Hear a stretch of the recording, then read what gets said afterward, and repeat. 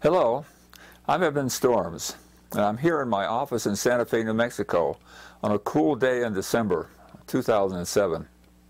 I would like to tell you about cold fusion.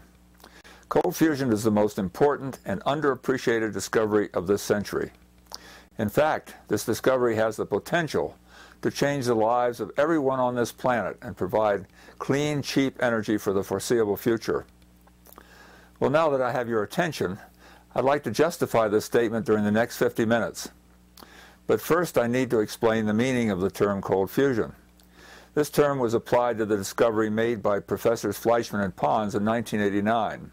Here you can see the pair holding one of their cold fusion cells when they were much younger and ignorant of the events they would suffer. Growing understanding makes cold fusion a very inadequate way to describe the process. Nevertheless, I will use the term because it is a name that most people associate with the discovery. Presently, several other names are also applied. This phenomena called cold fusion is the popular name. Low energy nuclear reaction, LENR, is now the general description. I like to use the term chemically assisted nuclear reaction because it better describes the environment in which the phenomenon occurs, and this is CANR. At the present time, condensed matter nuclear science is the name of the field of study. That's CMNS. The idea of cold fusion creates a mixed reaction in people. Non-technical people, when they learn about the phenomena, recognize it as a possible ideal energy source. The process makes energy without producing radioactive products or carbon dioxide, and it uses deuterium, which is not radioactive and is plentiful in all water. In addition, the process is simple and can be easily made to occur on a small scale for local use. These features make the process very attractive, especially in view of the need to stop adding carbon dioxide to the atmosphere and to stop accumulating dangerous radioactive material from the fission reactor process. In contrast, most scientists who know about the claims think they are nonsense for various reasons. The effect has been difficult to produce. Such a fusion reaction is believed to be impossible at such low energy, and the theories that have been proposed to explain the results are filled with unacceptable assumptions. Many less rational reasons are also used, but I won't go into these just now. Even if cold fusion is unlikely to be real, the collection of growing problems such as global warming, the need to desalinate seawater for irrigation and domestic use, and the increasing cost of oil and uranium should be enough to encourage studies to see if the skeptics are correct or not. Work is being done in a number of countries: Japan, Italy, Russia, the Ukraine, Israel, United States, China, and France. Most of the work and developing understanding is now taking place in Japan and in Israel. So, we have an interesting situation. We have an energy source that, if real, can solve some important problems we now are facing. On the other hand, many people who are in a position to support development of this source of energy think the claims are based on bad science. My goal today is to show you that cold fusion is a real phenomena, and it has the potential to be the energy of the future.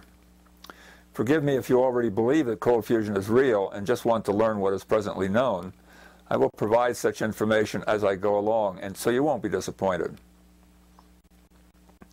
Before starting, we need to understand exactly what cold fusion claims to do. When deuterium fuses with itself or with other elements, a lot of energy is released.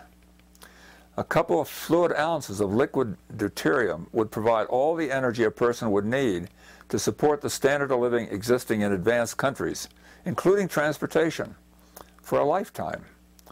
The amount of energy available is much greater than from uranium and the fission process. Now, these reactions can take various paths. The fusion reaction can take three paths. The first forms helium-3 and a neutron. The second forms a proton and a triton. These two paths take place at high energy in the plasma and a hot fusion reactor. They occur more or less in equal amounts. In contrast, the cold fusion process results in helium-4. but no gamma.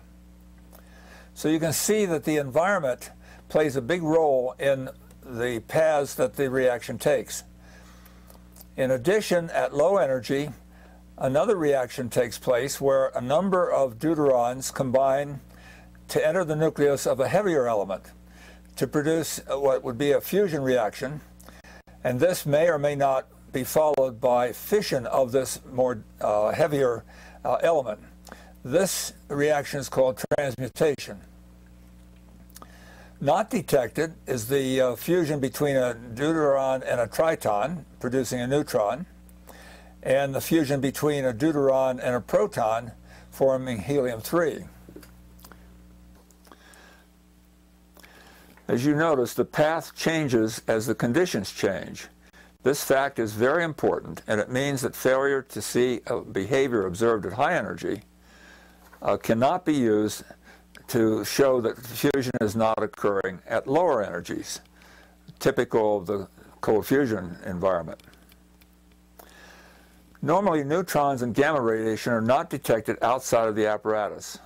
This lack of expected radiation is one of the reasons the whole idea is rejected by some people. For them, no neutrons mean no fusion. On the other hand, this gift of nature is very welcomed by people like me who study the process, and it should be welcomed by people who may make use of the generated power in the future.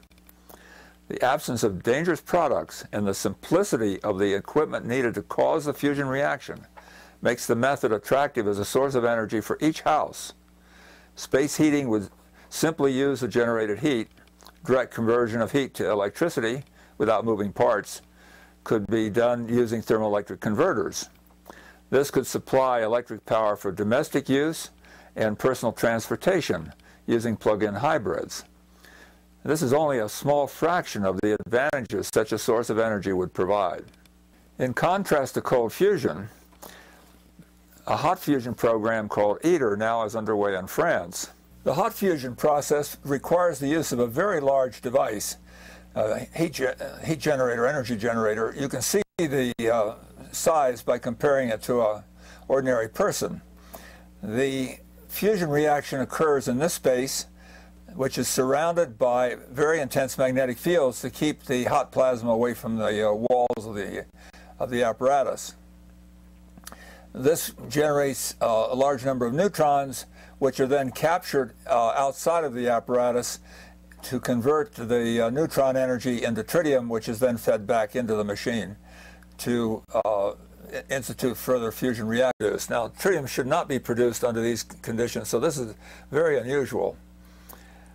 Other elements are produced that were not present in the apparatus initially, and these frequently have abnormal isotopic ratios.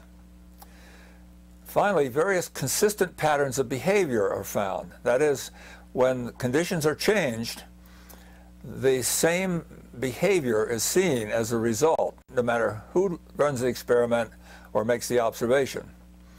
And finally, energetic particle and gamma emission is seen if these are detected, efforts are made to detect these within the apparatus. They're not seen outside the apparatus.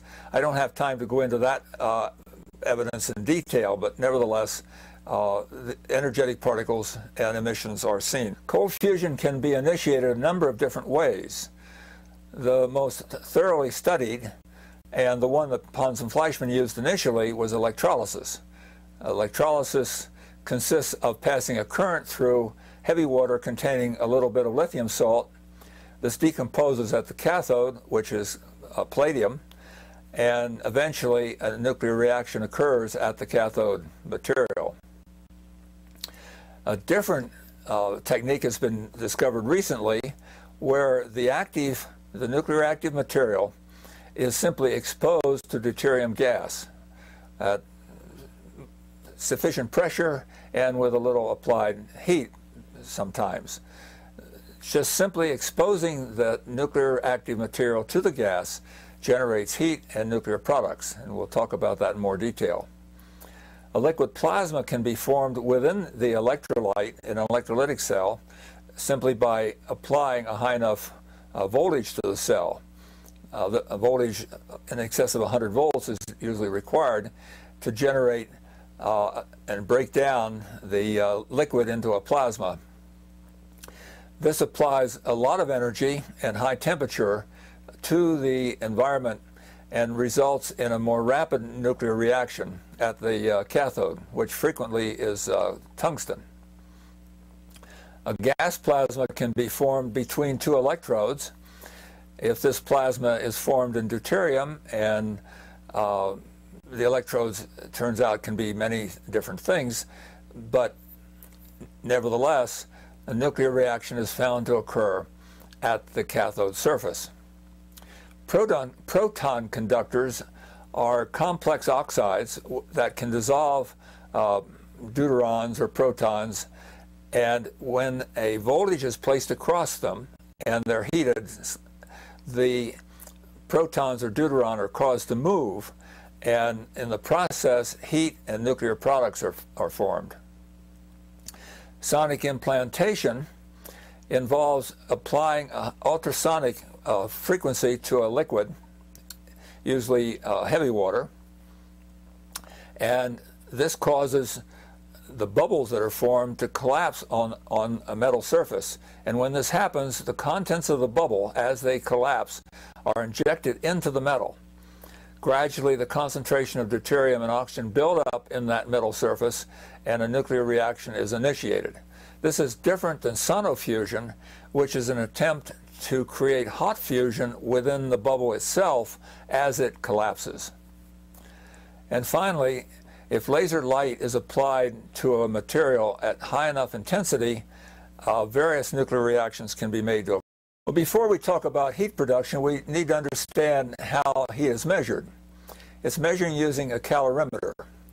Various kinds of calorimeters have been used successfully to measure heat by the cold fusion process. And we'll go through the four of them just to show you how they work. Well, let's look at the many studies that have been reported about energy production. Well, let's look at the many studies that have been reported about energy production. This is a histogram comparing the number of occasions when the amount of power along this axis was reported. And I might point out, this is the report from each individual study that gave the highest amount of power.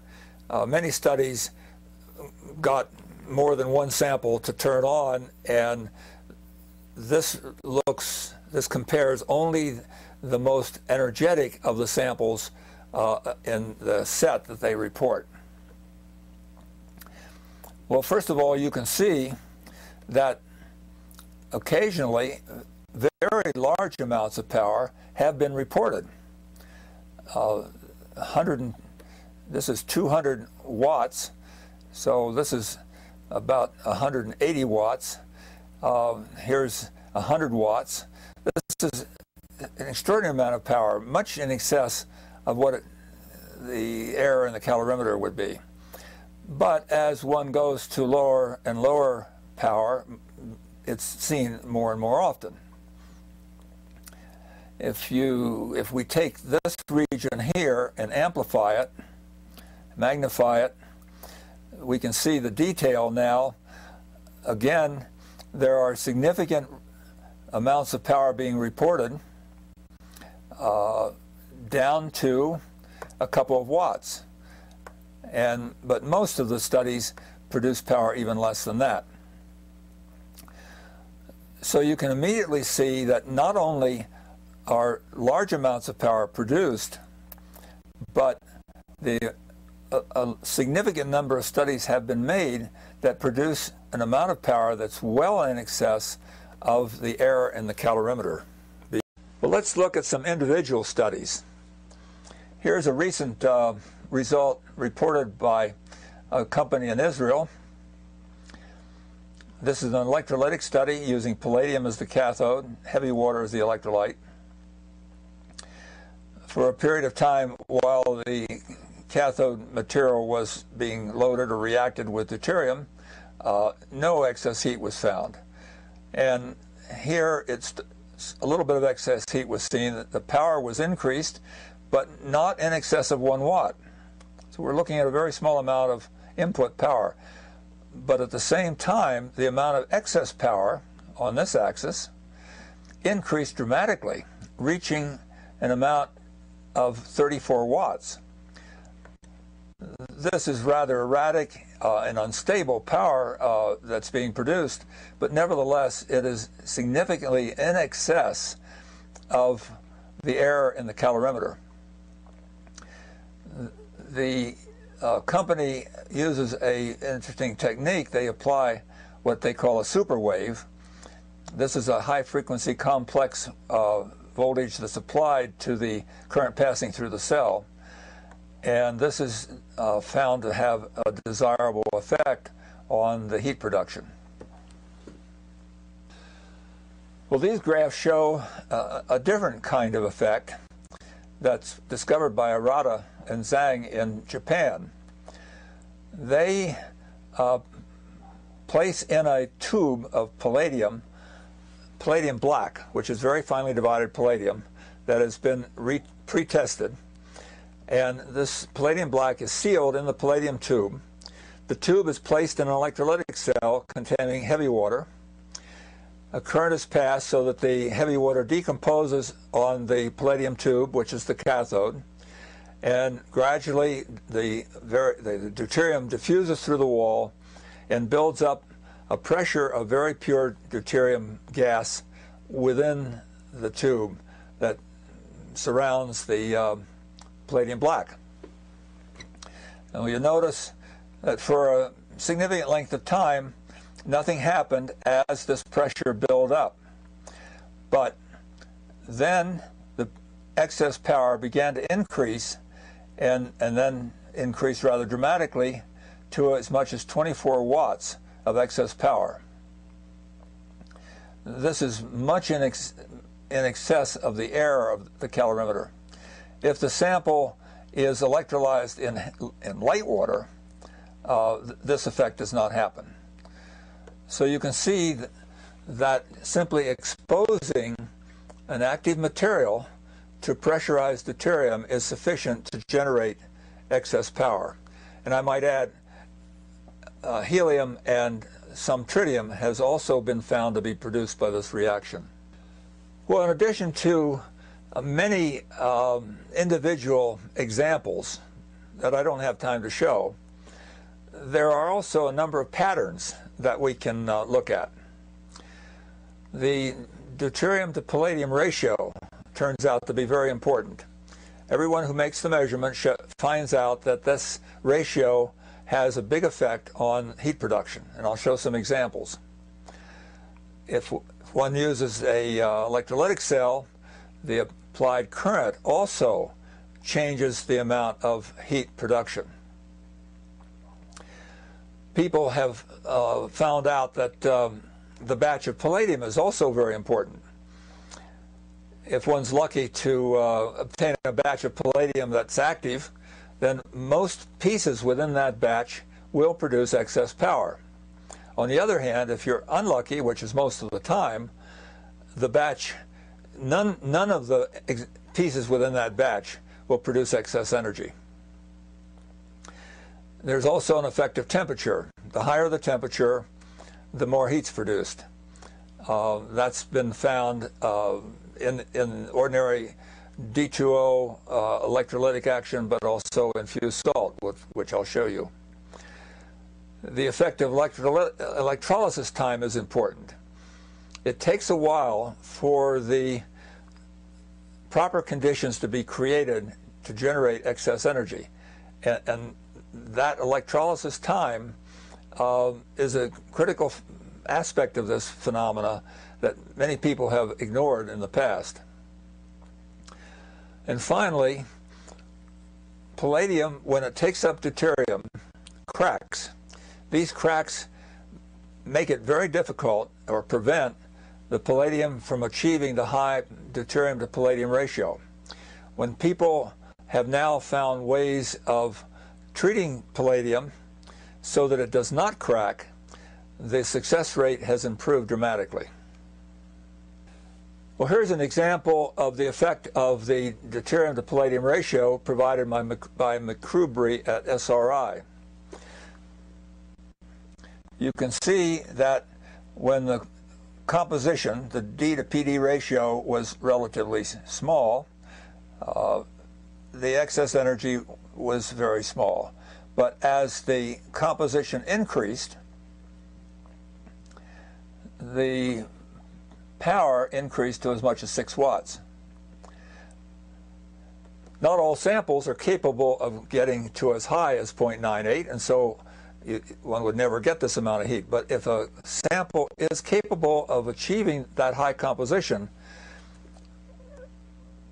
all studies show this relationship between the D to PD ratio and the amount of excess power. Here's another example provided by McCubry. When material that could only get up to 0.9 was measured, 17 of the samples that were studied produced no heat.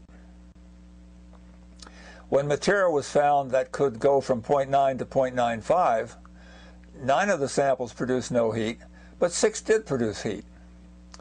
And finally, when the rare samples that can get to 0.95 and as high as 1.05 were studied, all 15 of these samples made heat. Well, when a sample that's able to make excess energy is used in an electrolytic cell, this very characteristic behavior is found, that at low applied current, this is being the current density, no heat is produced until a very critical current density is reached. And only then is the excess power, shown on this axis, does it increase. When the experiment is run in light water, this effect is not seen. Here's another example of this effect that compares a variety of samples. Well, first of all, notice that none of the samples show excess energy unless there is a critical current is applied. But once it's applied, the excess energy now rises at different rates. Well, this is caused because these samples have different areas, different shapes, and different amounts of the nuclear active material on their surface. But nevertheless, regardless of these conditions, this critical onset is always seen. Here's another comparison of a variety of samples. This time it's the logarithm of the excess power against the current density. And notice again we have this very low amount of power at low current densities with an increase as the current density is increased. But all of the data appear to lie below a critical upper limit. In recent years, a few samples have fallen above this limit, but nevertheless there does seem to be an upper limit that can be achieved in these cells, which is heavy water at near room temperature. On the other hand, this data were obtained at high temperature using fused salt. This allowed a temperature of about 450 degrees centigrade to be used and resulted in much more heat production than was achieved near room temperature. People have run these electrolytic cells using heavy water near the boiling point, and they, at the boiling point, result in higher energy also. If heat is produced by a nuclear reaction, then we should see nuclear product. In the case of cold fusion, the nuclear product is helium. Here we are plotting the atoms of helium divided by watt-seconds, or the amount of energy, against the excess power produced by each sample. This dashed line shows the amount of power that would be produced by a fusion reaction, that is 24 MeV per atom. Well, notice that the data fall in a region about 50% below this. In other words, half the energy is missing. This occurs because the helium was measured only in the gas. Any helium that remained within the palladium would not be measured. So this is exactly what you'd expect if a nuclear reaction took place on the surface of the palladium. Half of the energetic helium would go into the liquid and then into the gas where it would be collected, and the other half would go the opposite direction into the palladium where it would be captured and not measured. There are two studies compared here. The original study by Miles shown by the open points, and then later another study was done by Bush at SRI using a Seebeck calorimeter. And notice that their data fall very nicely on top of the Miles data. So here we have an example of reproducibility. Well, here's another example of the relationship between helium production and heat production. In this case, the sample being studied is an ordinary chemical catalyst, which consists of palladium, finely divided palladium, deposited on charcoal. This was heated in deuterium gas for a period of time, and after a while, the helium content of the gas began to rise, and the amount of energy generated by this process also began to increase. The energy is plotted here, and the amount of helium is plotted here. And you can see that these two independent measurements, the helium and the heat, track each other beautifully, going up to 160 kilojoules total energy. Notice that once the amount of helium rose above about 5 parts per million, the gas content had exceeded the content in air, and therefore these samples taken at the higher concentration of helium could not have resulted from an air leak. And the heat production was measured two different ways with good internal agreement. So here again is another clear example of a relationship between helium production and heat production. In addition to helium, tritium is also produced occasionally, but not associated with heat production and not at very high levels, but nevertheless at levels that should not occur under these rather benign conditions. Here's a study done at Texas A&M. On this axis we see the concentration of tritium, and on this the time. First of all, notice that no tritium was produced initially until the current was increased, and then tritium production started. When the current was increased again, the tritium production rate increased. It was very interesting. This was a rather unique experiment because finely divided dendrites were found on the cathode surface, and when this cell was shaken, tritium production stopped, and it did not resume until these dendrites had reformed. Notice also a cell run at the same time that was not active but was subjected to the same conditions showed no increase in tritium. Tritium can also be made by gas discharge.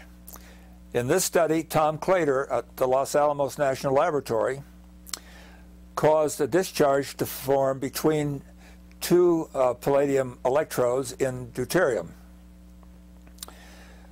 The gas was circulated within the apparatus, and the tritium was detected using a device that was sensitive to the beta decay, the current generated by the beta decay.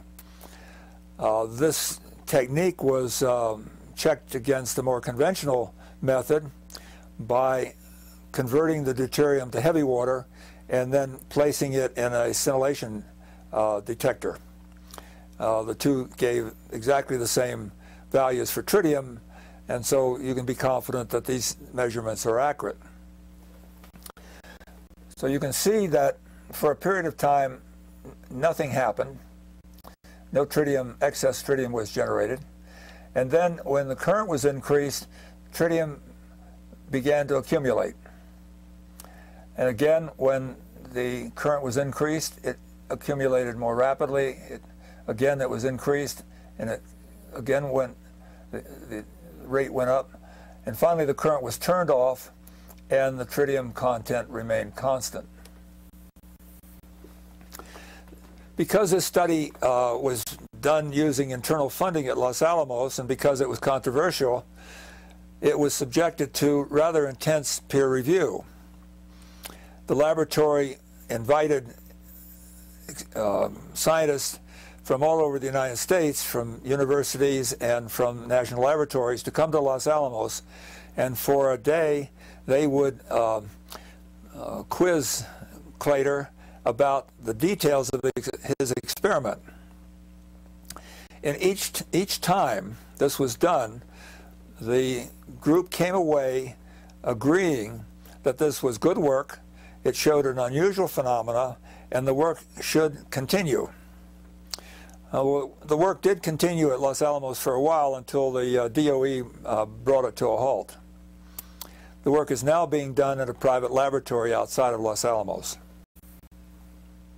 Besides the production of helium and tritium, other nuclear reactions are found to occur in the cold fusion environment. And in electrolytic cells containing palladium cathodes and platinum anodes, other elements are found on the cathode that were not present before the experiment started. The most common of these elements reported are copper and zinc, with these other elements in less often reported. It would appear that the palladium, after taking up a proton or a deuteron, splits into two fragments which are these elements. If this split does not happen, then these elements might be formed as more deuterons or protons are taken up by the palladium. The problem is to explain something so heavy as lead. Well, an electrolytic cell, when the anode is platinum, platinum is transferred to and deposited on the palladium cathode surface. So platinum would be available to suffer the same kind of reaction that the palladium suffered. In other words, deuterons or protons would go into the platinum nucleus in sufficient number to build up to form these elements. This is an example of what is called transmutation, and it's an aspect of the process that is being seen more and more often as people look with more detail at the production of unlikely elements. Imamura in Japan at Mitsubishi Heavy Industries has been studying the transmutation reaction over the last several years, and as a result has gotten some very amazing results. I'll talk about this in more detail, but let's first look at the conclusions, look at what they found. They discovered that cesium can be made to take up 4 deuterons to form praseodymium. Strontium can be made to take up 4 deuterons to make molybdenum, and barium can be made to take up 6 deuterons to make samarium. These transmutation reactions have been examined a number of different ways using several different types of methods of analysis. And in addition to that, the work has been replicated in Italy and in Japan. Well, let's now examine how they go about getting these results. First of all, they take a piece of palladium and pass deuterium through it. Deuterium being on one side and the vacuum on the other, so that deuterium is caused to diffuse through the palladium. Now, the palladium contains a number of layers on the front surface that consist of alternating layers of palladium and calcium oxide. And these layers alternate in this region, and then finally there's a calcium oxide and a thicker layer of palladium. On this surface is deposited the target element. It can be cesium, it can be strontium, or it can be barium. And then it's simply exposed to the diffusion of gas. Well, here's the result of the diffusion. They analyzed the surface using X-rays, and this is the concentration in two separate samples of cerium, and this is the concentration of the expected product, praseodymium. And you notice over time the praseodymium concentration increases and the cesium concentration decreases on the surface. They find that the conversion rate of cesium to praseodymium is proportional to the amount of gas that has passed through the sandwich. And there's a linear relationship between the two. You notice that there's quite a bit of scatter when you look at the material that's been electrochemically added to the surface, but when ion implantation was used, the scatter is much reduced, but the same effect is seen. A sample of this palladium after the conversion process is then looked at with a X-ray beam that has a very small cross-section of only 100 microns. And you can see the detail that they get in analyzing for the praseodymium using this technique. Well, the amazing thing is that they see the praseodymium only in certain spots on the surface. In other words, the entire surface, most of the surface is inert. There's no reaction whatsoever, and the praseodymium is being converted only in certain regions. This means that these regions must be rather novel and unusual compared to the general surface. This kind of behavior, that is localized reaction, has been seen using the other techniques as well.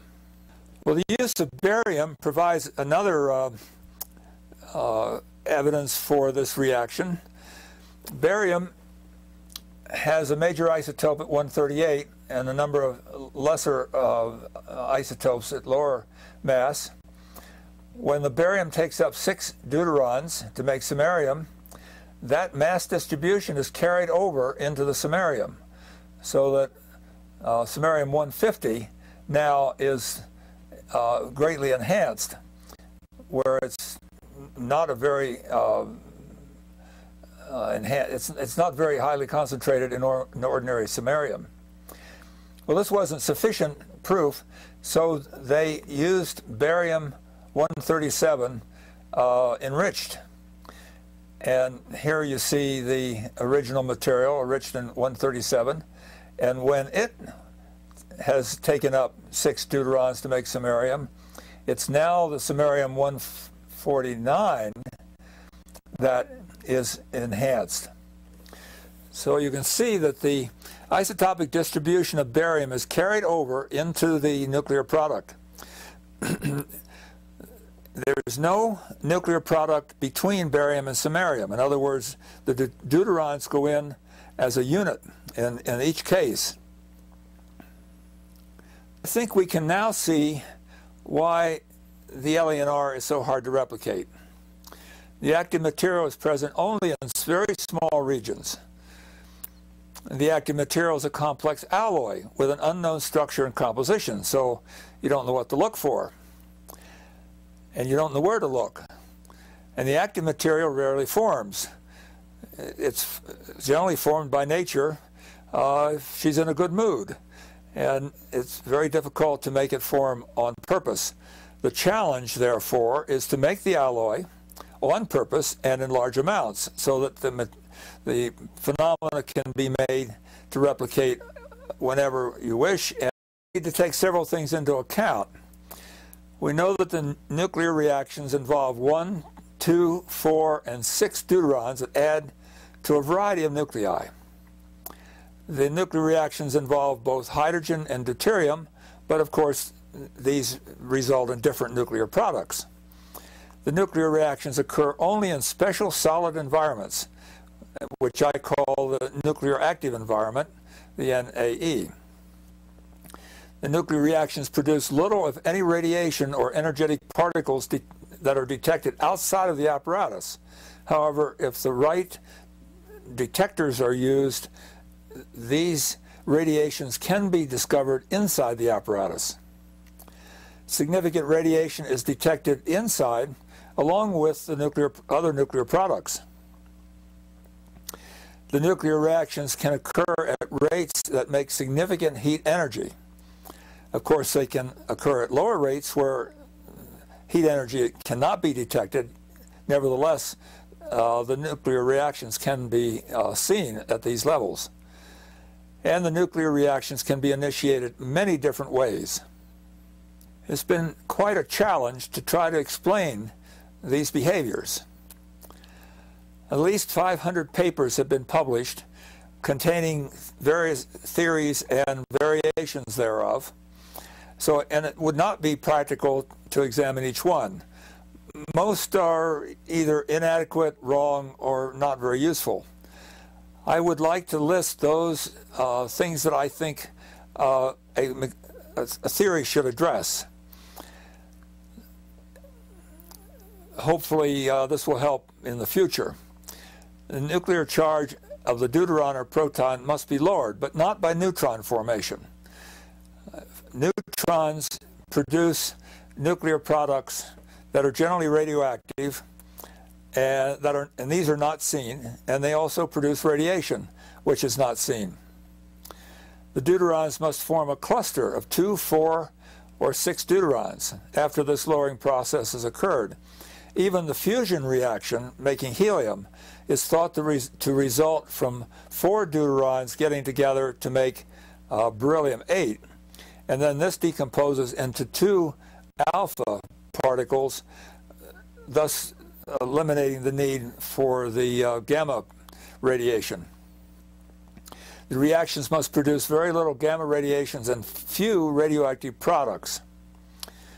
The process must occur spontaneously without significant energy being applied.